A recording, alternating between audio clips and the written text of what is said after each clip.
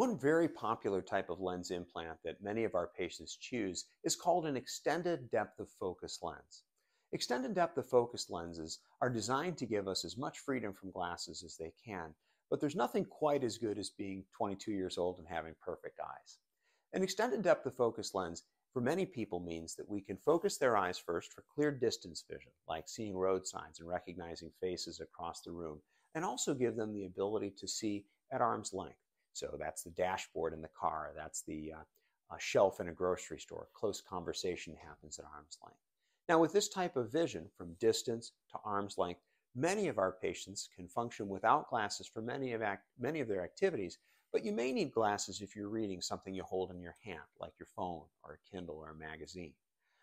We also, with extended depth of focus lenses, can make one eye slightly different for the other. So one eye is more focused for distance to arm's length, while the other eye is focused for arm's length and up close. It's a very popular and a very effective approach for patients who are likely to do well with this. And part of the conversation we'll have with you is whether you've had experience in the past with that concept called monovision, or whether you're open to trying it with a lens implant that we give you.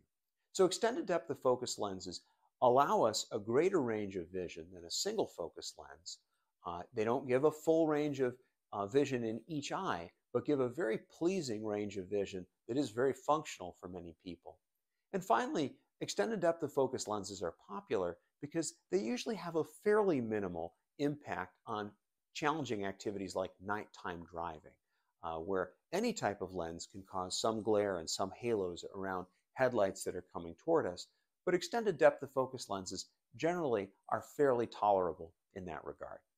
Regardless of what type of lens implant you choose with surgery, we're going to do our very best to give you the very best vision that we can.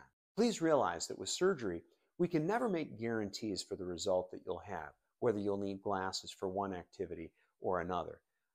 That depends upon individual factors, it depends upon healing, and this is a medical procedure. Also remember that surgery is a major event for your eye, and it really takes a year for you to fully see the way that you're going to see afterwards. Things like inflammation and dry eye and the effect of the eye drops can take many months to wear off after surgery. I often tell folks that if you went through knee surgery, you wouldn't expect to run a marathon the next day.